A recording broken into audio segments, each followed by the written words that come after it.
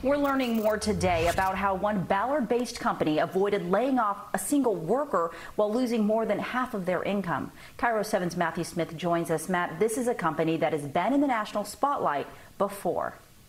Remember back in 2015 when Dan Price became a household name. His wild idea at the time, cut his $1 million salary down to $70,000. That was to make sure his employees made the same amount of money or more. But then COVID-19 hit. Now that hit him hard, and this time it was his employees that decided they needed to make the cuts. In 2015, it was about me. This time it was about 200 other people coming together, making individual decisions so that we can continue to support community-based small businesses when they need us the most. Dan Price tells me those small businesses his company supports are struggling. There's no shortage of boarded up businesses downtown. Close signs everywhere. For a credit card payment processing company, that spells trouble. Dan gave a blunt assessment to his employees. And I went into the meeting saying, hey, we're 55% down.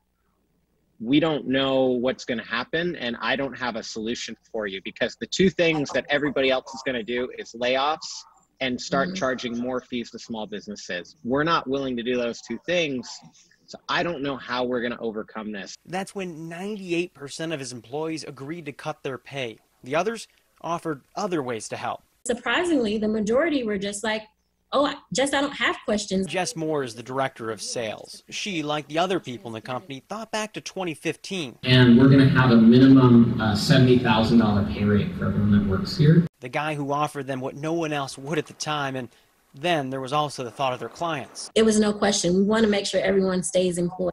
The only way that we're going to be able to help more merchants and more clients is if we're all here and we're doing it together. It's just heartbreaking because they didn't do anything wrong, and yet they are suffering the worst of the consequences. And those small business owners, when they have to take somebody's job away from them or close their business, they take it personally. I'll be honest with you, I spend 30 minutes every day or two bawling my eyes out. And I spent more than that bawling my eyes out when I had 200 employees, offer to take a pay cut to keep my dream alive. A lot of passion for everyone involved here. You might be asking, what's it look like today? The average worker took between 20 and 30% of a pay cut. Price, he and about 9 other people cut their salaries to zero. And get this, they've had more than 1,000 people actually apply for jobs, but they had to freeze their hiring. So they started what they're calling Small Business Champions. Helps you and helps them.